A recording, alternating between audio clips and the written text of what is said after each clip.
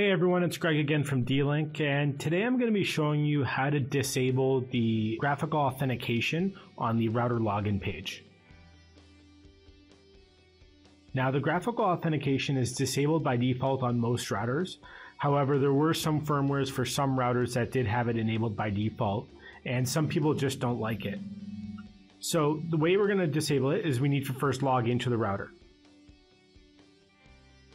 You'd want to enter in your password to log into the router if you have one. By default, there is no password, so if that was the case, you would just leave it blank, but you will need to enter in the graphical code.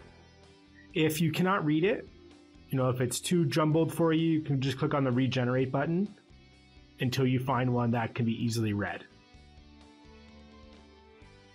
All right, and you just want to log in.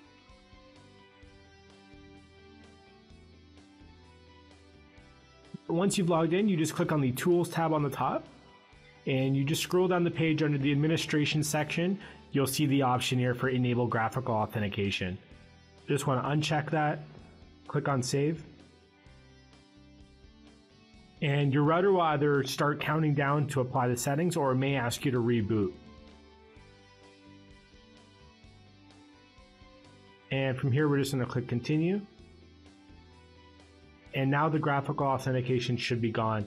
The way we can confirm that is we're just going to go back to the login page, and it's gone. So now it would just be a matter of entering in your router login password.